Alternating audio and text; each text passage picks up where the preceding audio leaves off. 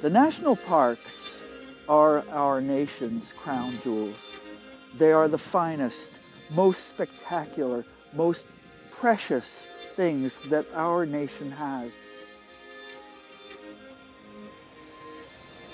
They represent refuges of natural and cultural systems. People can come and see nature as it used to exist.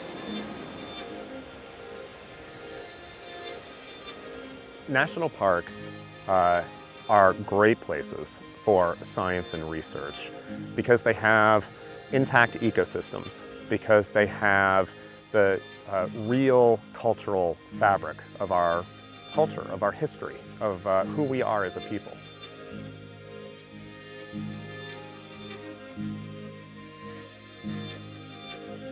I'm Jerry FREILICH. I'm the director of the North Coast and Cascades Science Learning Network.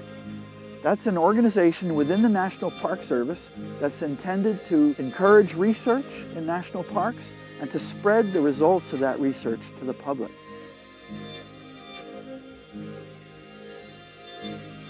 Science and research has ebbed and flowed through the history of the Park Service. Thanks to specific legislation that was passed by Congress, the Natural Resource Challenge was created, which funded a series of inventory and monitoring networks across the country for parks working together to pool resources, pool people, pool expertise, and work with partners like the U.S. Geological Survey and universities to do comprehensive inventories and then long-term monitoring so that we can understand the current health and the long-term trends of the ecosystems in our national parks. The research that we do and the research that we're telling you about here is our effort to preserve and protect it for the enjoyment of future generations as we are instructed to do by the organic act that created the National Park Service.